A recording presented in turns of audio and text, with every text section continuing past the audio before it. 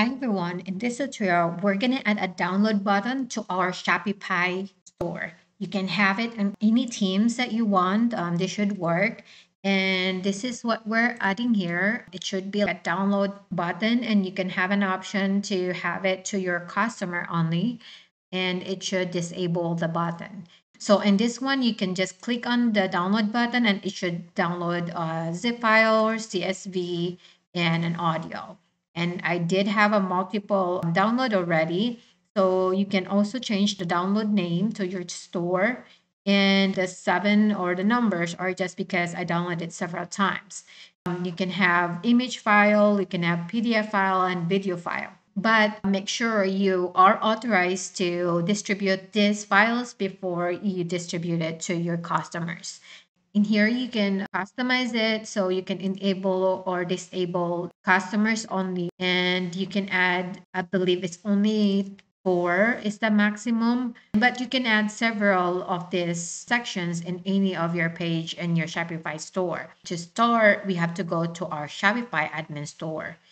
And in here, we're going to go to online store, and I just added the Dawn theme right here. We're going to click actions and then edit code.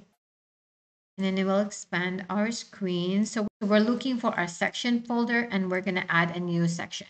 And in here, I'm just going to name this one download section and create a section. And we're going to go to our website and add this code right here.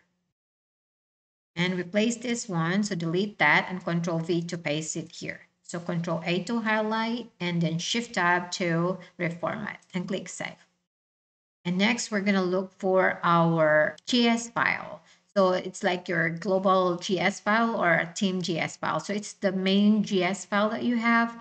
Every team has different main GS files. So for Dawn, it's global.gs. And we're going to go all the way to the bottom. And we're going to grab our code right here and paste it right here. And then we'll just fix it a little bit and click Save. And that's it. We'll just have to customize the theme and add our files.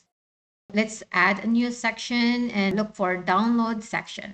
And we're going to put it up here so we can see it better. So we're going to add a section. So this one, you can have a choice to change the title or whatever you want. And all we need in here is the link. So to get the link, we have to go to our store. So let's go back all the way. Let me just close this one until you see the settings and click on that one until you find files. And I already downloaded several files here.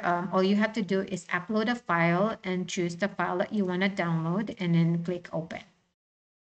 And then you just have to copy the link here and then paste it in our theme editor. So paste it here.